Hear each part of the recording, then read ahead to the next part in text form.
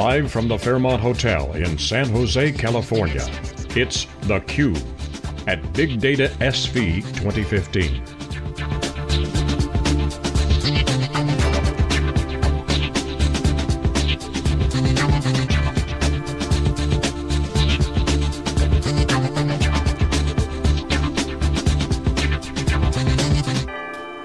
Welcome back, everybody. This is theCUBE. We're live at BigDataSV in San Jose, California. I'm Jeff Kelly with Wikibon.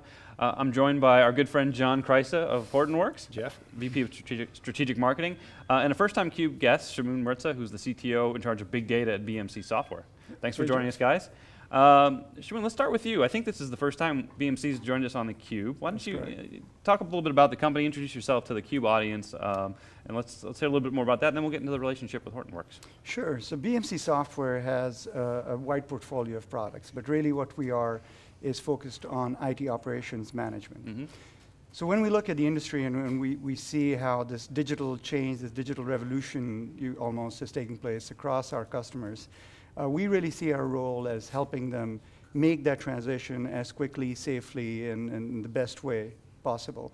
So that's really, in that spirit, we've been working on the big data space and seeing how we can enable our enterprise customers to adopt this technology quickly, safely, and in the most efficient possible manner. And what are you hearing from customers in terms of their thinking around big data? You know, we cover the market pretty closely, and we see a lot of the large enterprises adopting Hadoop. Sure. But it hasn't really kind of hit the mainstream market yet. I think it's moving in that direction. What are you seeing? What we see is there's tremendous excitement and this will to do big data. Everybody knows, they have a feeling that this is something that will help them, it will get their business do better. But because it's somewhat of a new technology, they're certainly seeing certain challenges in being able to build their talent, being able to build the infrastructure, and be able to really ingest and really get value out of it as quickly as possible. And that's why, you know, when we look at Hortonworks and those kinds of solutions, we see a tremendous opportunity in working with them and enabling our customers to adopt those technologies and make use of them and really get value out of them sooner and faster than otherwise. And John, from Hortonworks' perspective, where's the value come in between the relationship of Hortonworks and BMC for your joint customers? Sure, and I think there's it's been a great partnership so far, and the products that are offered by BMC help our customers with their operational aspects of running Hadoop. Certainly one of the areas where there are open source components. Obviously Ambari is the main piece, and that's the piece that is integrated with BMC to help reuse the skills that they have, right? There's existing skills within the technology, helps reach a broader part of the market and help drive the overall adoption of the technology. So it's been a great partnership so far, and one that we continue to want to work and deepen. Yeah, so you mentioned Ambari, so maybe talk a little more detail about the technical aspects of the partnership. Sure. As we've talked about, engineering's the key foundation for all of Hortonworks partnerships out there, and it's really important in the big data space. What are some of let's go a little bit deep on the tech. Where are you guys integrating? So the way I would categorize kind of, because really I think in terms of use cases, because that's what customers think of.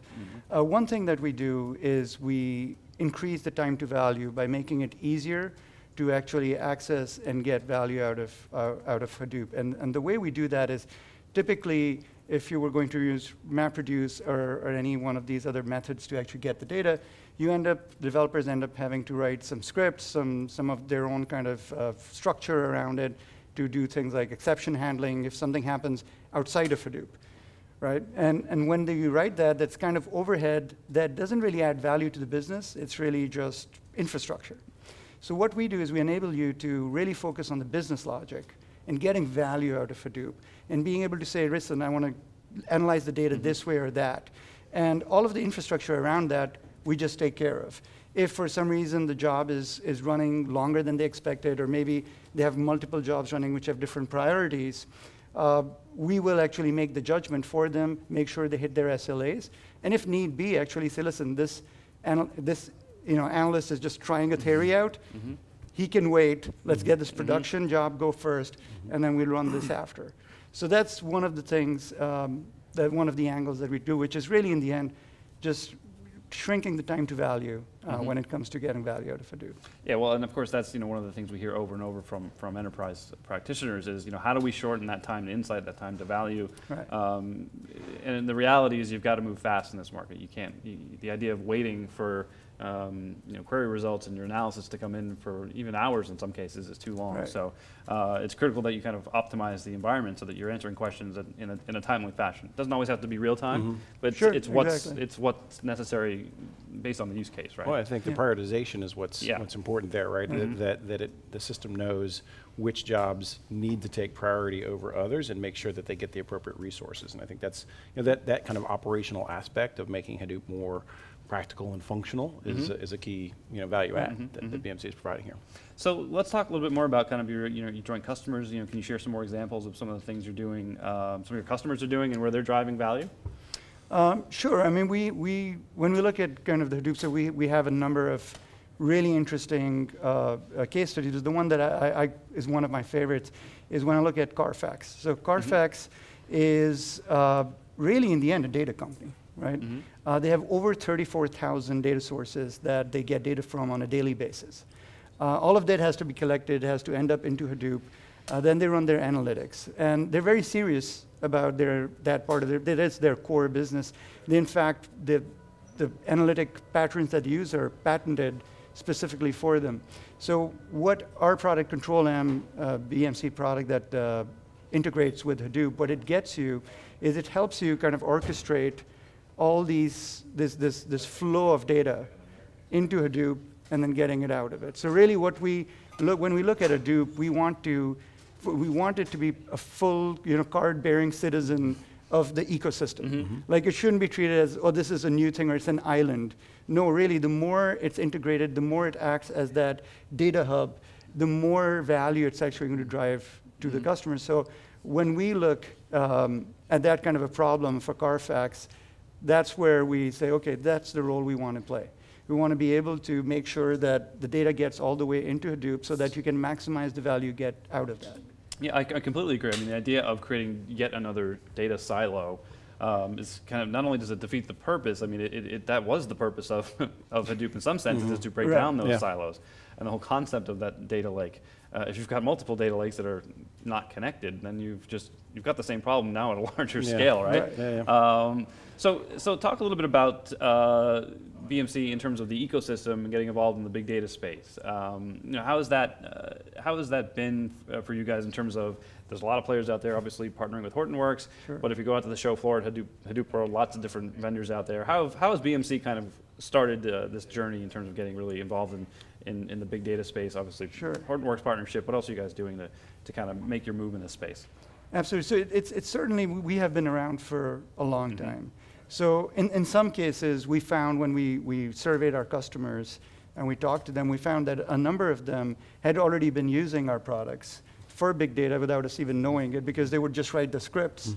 And of course, we know how to run scripts. And that's kind of where we were like, no, we've got a much better way for you to do that. So a lot of the traction, I would say, one is just through our traditional customers. But when you look at big data, it is a different kind of market. A lot of the projects actually do come out of not IT, but in one case, one of our customers, they report up into the CMO, who actually is driving the big data project. So we're seeing a lot of those kind of markets happen. And that's where our partnership with Hortonworks really comes in, because what we really want to do is access those customers and be able to provide them the same kind of value that they might not even be thinking about. Just earlier, I was having a conversation with an analyst, and we were saying it's really a matter of, when we look at our customers, there are two types. There are ones who anticipate the pain they will have if they don't figure out these kind of more infrastructure-ish things around their Hadoop project. And then there are the other ones who wait for the pain to happen, and then they go around saying, whoa, I don't want to deal with this. There's got to be an answer somewhere. And then they go out looking for us. So that's really what we're seeing in the market.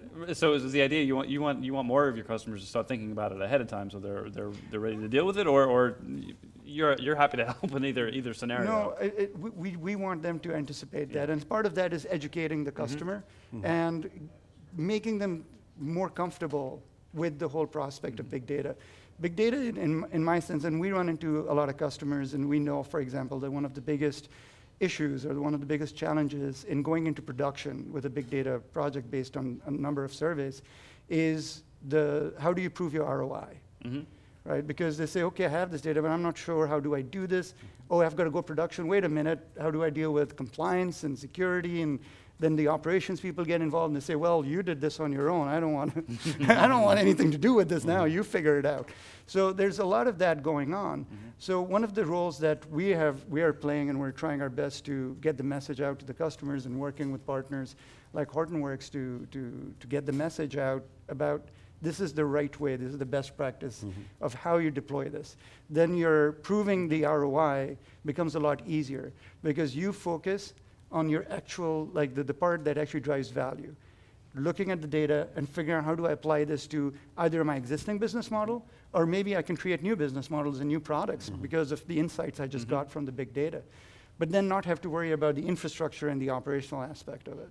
So a lot of that has to do with education. Like I said, it's kind of a new area. There's not that much talent out there. There's a shortage of talent.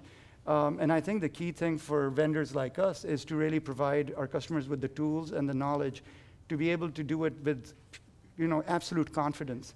Running it is not a problem. The investments I make aren't going to go towards figuring out how to run this, but more into figuring out how to get value out of it. And that's what it's all about in the end, right? Sure. Is getting value out of your data. Well, I think the partnership and the integration of the tools and everything is critical sort of right at this time in terms of Hadoop adoption. Like if you think in terms of it really starting to get more into the mainstream, it's really important that there are tools integrated with it that help it move from that kind of POC to production phase. I mean, there's lots of tire kicking that's gone on with Hadoop, and more organizations are really looking at and asking the questions, how do I get it into production? And this is the kind of integration, the kind of tooling that really helps them do that. So it's an important component to have and be available and for the market to hear about right now as more customers are saying, okay, let's get this thing out there and get more value out of it and help it drive new business opportunities, like you said, through new analytics and things they're using it for. And Shamoun mentioned kind of developing best practices.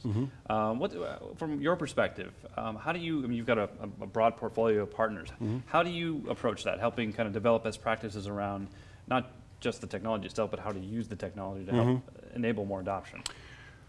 Bunch of different ways, both, of course, through our own experience in helping customers implement it, but as well with our partners when we jointly implement it, making sure that we take and get that knowledge back out into the market. There's a bunch of different ways that we can do it.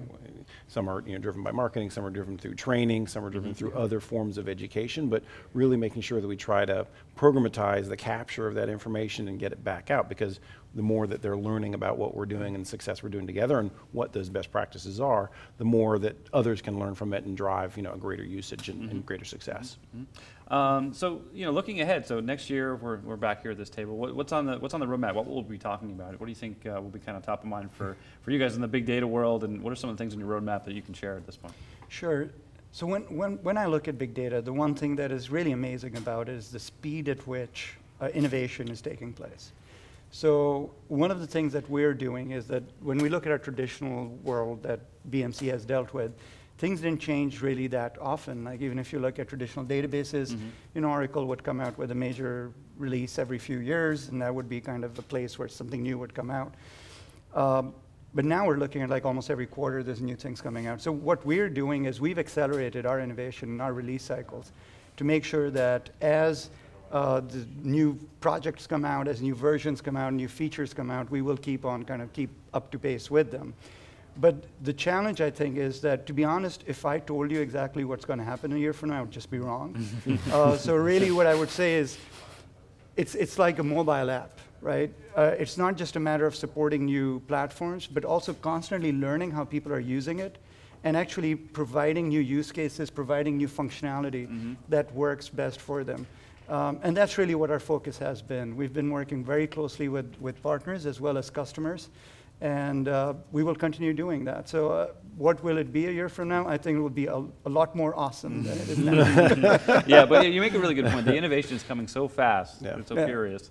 But part of the job of vendors such as yourselves is to make that consumable for the enterprise, which isn't always ready to adopt the innovation at the speed that it's coming out. And depending on the organization you're talking about, and when we're specifically talking about enterprise adoption, they tend to be, depending on the industry and the type of company, a little more risk averse. So you've got to balance those things. You mentioned kind of speeding up the cycles inside of BMC, and you've got to do that, but you've also got to balance the needs and the consumption patterns of your customers.